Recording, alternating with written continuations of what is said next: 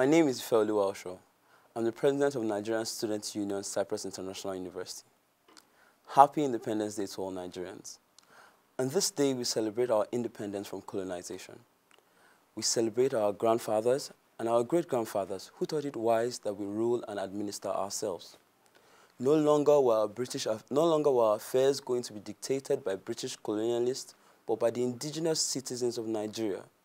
We as Nigerians, led by ourselves, with a simple goal, to chart a course that will assure the greater prosperity for all of our citizens. Now, 57 years later, after 4 republics, coups that have left bullet-ridden cars, a civil war that had ended the lives of over 1 million people, and elections that have brought both hope and despair, this generation is beginning to have a new conversation about the wisdom of unity and the state of our nation. As agitations rise across the country, we have become more pessimistic. This is neither new nor surprising. Around the world, nations are having similar conversations. Winds of sovereignty blow across nation-states as countries begin to exit previous unions, while we consider the advantages of individuality. Our grandfathers had a choice to divide this country. Each region could have fought for its independence separate from the rest. However, they chose to fight and stand together, and would only accept terms when every region was satisfied. For they knew the age-old wisdom: a broomstick on its own is easily broken, but a broomstick in a bunch will only bend.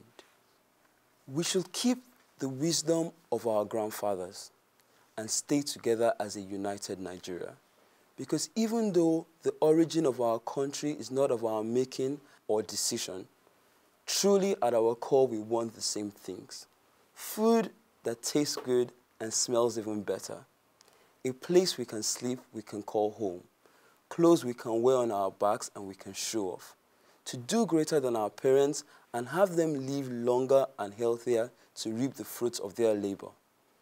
These needs will not change over religion, culture, or anything that seeks to divide us.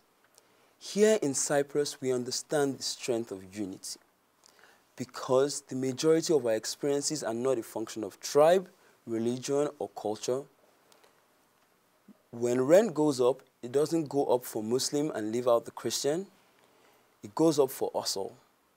When the currency depreciates, it doesn't make life easier for any of us. When landlords hold us to ransoms of a year and more, no tribe or religion or culture is left unscathed.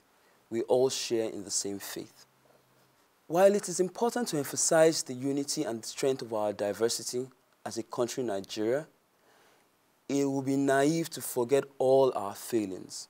We have abandoned the creed of our forebears, and each society appears to have left a worse society than the generation before them.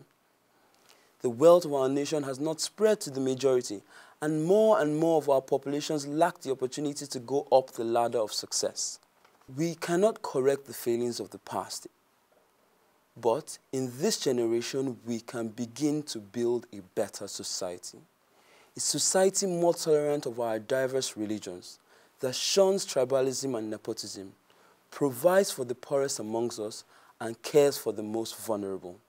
A society with so many opportunities that every citizen is only limited by the height of their imagination, moving Nigeria from a third world to a first world. This will not happen easily, nor will it happen quickly, but through unity and the appreciation of our diversity, we can build a stronger, better country, Nigeria. Thank you, God bless you, and God bless the Federal Republic of Nigeria.